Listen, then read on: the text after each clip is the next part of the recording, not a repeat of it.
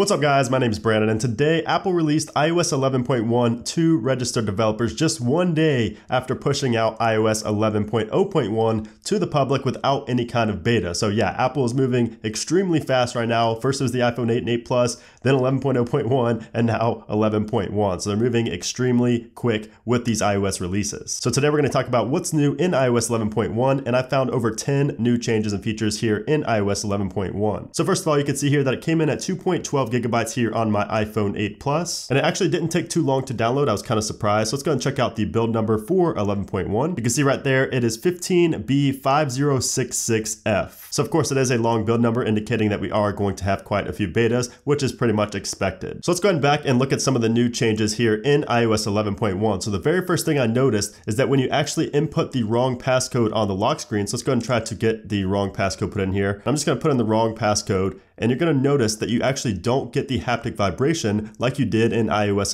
pretty much every other version of iOS 11, including iOS 11.0.1. So yeah, you no longer get the haptic feedback when you put in the wrong passcode. I hope this is just a bug. I really don't hope this is actually a new feature. I hope this does get fixed in the next beta. And if we actually put in the right passcode, you're going to notice that the unlock animation to go to the home screen is actually quicker now in 11.1 compared to 11.0.1. You're not going to notice a massive difference, but I have 11.0.1 right here and 11.1 right here. You're going to notice that it's just slightly quicker here on 11.1. And this is something I noticed at the very beginning. So it may be the placebo effect, but the unlock animation definitely seems faster here on 11.1. So we also have a change in animations when going in and out of applications. Just the overall animation in 11.1 seems quicker than 11.0.1. So we have 11.0.1 right here and 11.1 right here. Check out the animation going in and out of applications right here. So we're going to press at the same time. You can see that 11.1 right here on the plus loads up a little bit quicker every single time for every single application.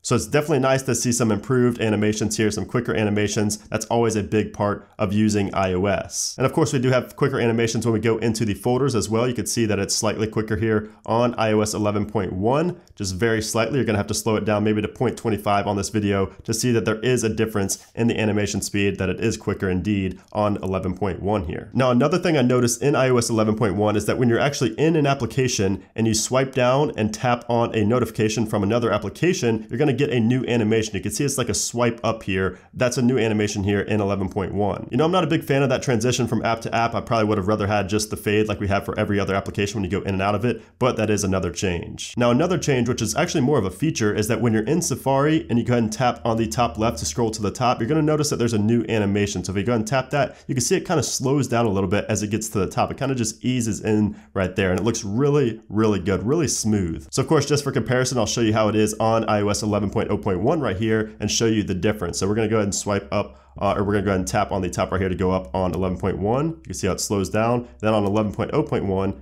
you're going to notice how it just goes all the way up to the top. It kind of jerks up there and doesn't have any kind of animation really. So looks a lot better. Again, a lot smoother here on 11.0.1 compared to iOS 11.0.1. The emojis have also been shifted around a little bit in iOS 11.1. They do look different than they did on iOS 11 and iOS 11.0.1. You can see that we used to have the clown and the cowboy and all that so early on, but now you have to scroll over a little bit more to get to those. And you're going to notice that there's different smileys and things like that that show up before they did here in 11 and 11.0.1. Another really cool feature here in iOS 11.1 is that you now get multiple emojis to choose from when you type in a trigger word like LOL. So you can see here we get 3 different emojis to choose from instead of just one like we used to. So we'll try it again with another trigger word like cake. And you're going to notice that we now get 2 options for cake instead of just 1 like before. So this is another small feature that I definitely am a fan of. So if we go to our settings and general accessibility and then down to assistive touch, you're going to notice that we now have new custom actions here in the menu. So if we go to that same panel here on 11.0.1, you're going to notice that we do not have these custom actions right here. And then also another big change with assistive touch is that if you turn it on and if you go to the home screen, you're going to notice that when you tap the button, it now shows up relative to where the button actually is instead of just showing up in the middle all the time. So if we move this up here, it's going to always show up in the middle. But you can see right here, it's going to either show up in the bottom, the top, we'll put it all the way at the top. You'll see the menu shows up at the top now instead of just always being centered right there. And you can see that we also have the Siri button right here in the assistive touch menu. So some very welcome changes there for assistive touch if you are someone who uses that a lot. And then the last thing I wanted to show you is on the main page of the settings. You're going to notice now if you go all the way to the top, we now have personal hotspot and VPN showing up on 11.1 and they're not here on iOS 11.0.1. So So now you don't have to dig into the settings, go into general and all that to get to your personal hotspot and VPN. It shows up right there on the front page. Now, as far as the 3D touch stutter, that is still present here in iOS 11.1. Unfortunately, I'm not sure if this is ever going to get fixed. It